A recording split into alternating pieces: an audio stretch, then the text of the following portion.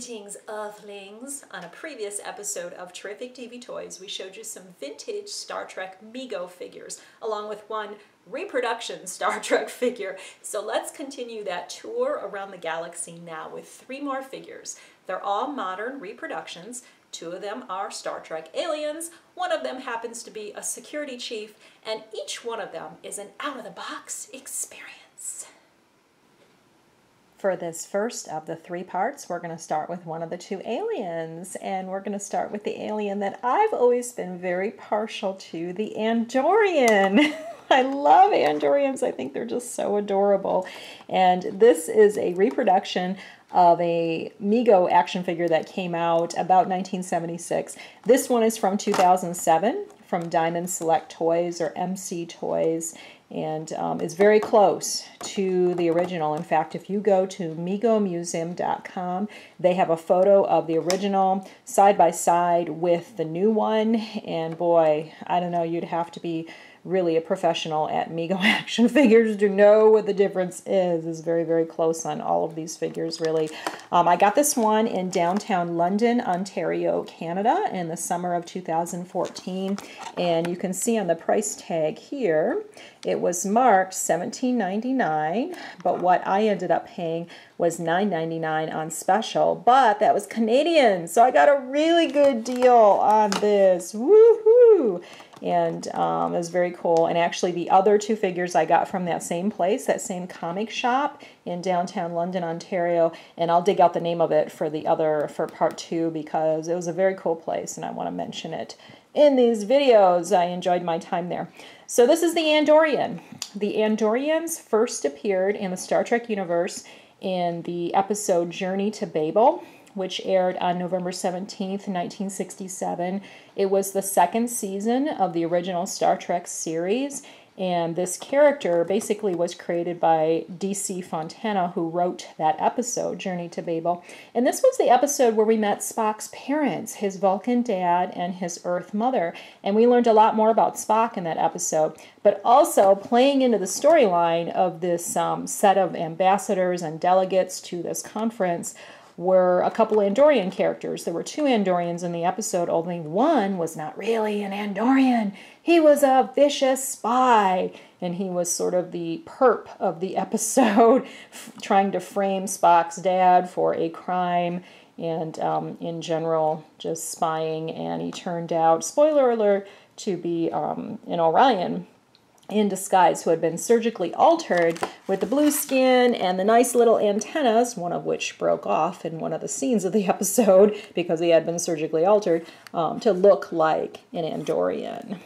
So this is going to be, as I mentioned, an out-of-the-box experience, which means we're going to open the packaging all the way and take a look at it and play with the figure. Only for this, this sort of thing, and you'll see this later in some other toys that I'm going to do in future episodes. I've got a set of figures by Figures Toy Company for the Batman 1960s Adam West live-action series that I think they're the same way in that they're meant to be opened in the case and then to be able to be resealed too for collectors who want to put them back in the plastic. I'm not going to do that because, for one thing, this packaging is having a little trouble. It's a little smashed here in the front and it's got a corner missing anyway, so I don't need to put him back of the plastic. I probably will save the card though because I like the cards. Let's take a look at the back of this too. It shows the other figures in this set, this wave, I guess that was from 2007, 2008. We've got Captain Kirk, Dr. McCoy, Mr. Spock, and then the Romulan and the Klingon you saw in that previous episode of Terrific TV Toys. My Klingon is the repro from this set, not an original, although I have several original Star Trek Megos in that same episode. So you see on the back, we've got the CBS logo owning the copyright for Star Trek. We've got Diamond Select Toys, EMCE Toys with their websites, and then Comic Shop Locator Service. This logo, a tribute to Marty Abrams, who was the father of the modern action figure, as he's referred to, but the Mego founder.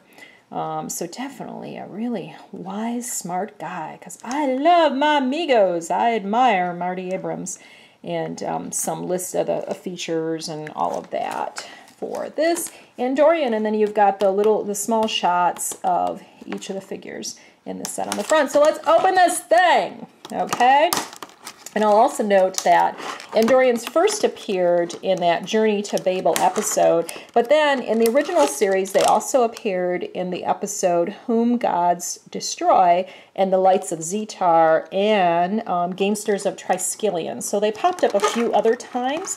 They're just very memorable. I think I'm going to need my scissors for this. Oh, maybe not. Nope, I guess I can snap it open. Anyways, and then they have appeared in other Star Trek series. Yes, I am going to go for my scissors. They have appeared in other Star Trek series over the years, notably the Star Trek Enterprise series with Scott Bakula. They were heavily used because there was really a main recurring character of an Andorian who was sort of a friend of Captain Archer's, although they seemed to be at odds at times, but I think they had an edge of respect on their animosity or their state of being adversarial. So you saw him. His name was Shran on that Star Trek Enterprise series.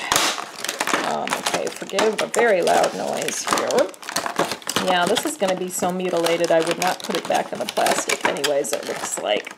Because this stuff is some tough plastic. Let me cut this too. Okay, now we can free this little guy from his plastic captivity. Let's take out this card. It's not really a card, though. It's not cardboard. It's just maybe more like thick paper stock, glossy, that they printed on. Oh, he's just so cute. Oh, he's sweet. Oh, I just love him. Okay, sorry, forgive me. Anyways, so he's got his outfit on that's very much like what the two Andorians were wearing in that episode, Journey to Babel. They had this sort of sparkly undershirt on that was sort of a silver sparkly stuff. And the one...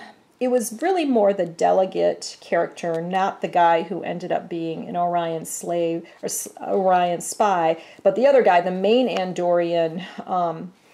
This outfit, I think, is more similar to his outfit. He had sort of a leather tunic on over the silver sparkly shirt, although I think they both were wearing dark pants. They were not wearing the silver sparkly material of pants. So you see this figure very similar to what you saw in the episode, but not exact. And then the skin in this light, I'm not getting, this light is just getting too blown out. I wonder if I could turn the camera a little bit and get a little bit different light on this, because I'm not happy with how much it's almost like overexposed, because you can't really see the blue, but he's got a very pleasant blue color to him, and then white hair painted on, and his antennas, and then his head turns like any other Mego, and he's very articulated. Of course, all of the Megos are very articulated. And then he's got these brown boots that are removable, so it's really, I wonder if it's one piece.